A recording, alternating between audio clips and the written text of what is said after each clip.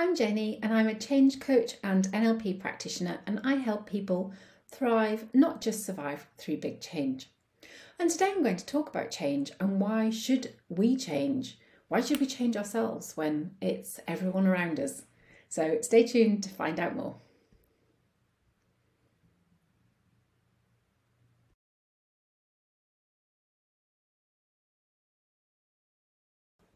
Change is such a funny thing, isn't it? I think there's so many differing opinions about change, and you hear different things from everywhere. And quite a lot of the time you hear, well, why should I change? It's everyone else. Or why is it me that should change? Or don't change for anybody. Don't ever change for anybody because, you just be authentic to yourself. And I absolutely agree with all of those statements, actually, is that don't ever change for anyone else. Don't change to fit into someone else's view of the world. I did that for years. And when we change ourselves to fit someone else's view of the world, we're not being our authentic selves. But quite often in life, change is inevitable. It's going to happen, and we have life experiences and things happen to us, and we unconsciously make those changes. And we may gain new beliefs, we may get rid of old beliefs, we may change our thoughts and values.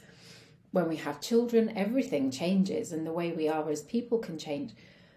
So why would you need a change coach if you change anyway, and you don't really want to change for other people? And it's actually about designing the changes for yourself that you want. It's about having the confidence to go, well, this is the person I am today. This is the person I would like to be.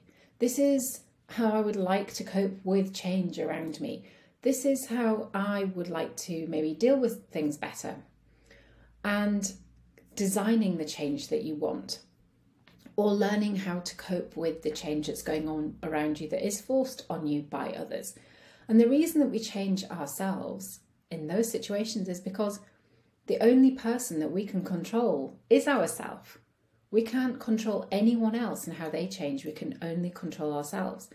And we want to make sure that we change for the better, for positive reasons, not to fit into the other person's model of the world and how they see it.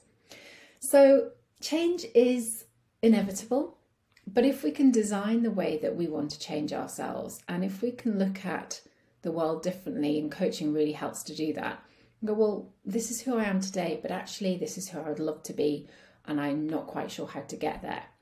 Then have a change coach.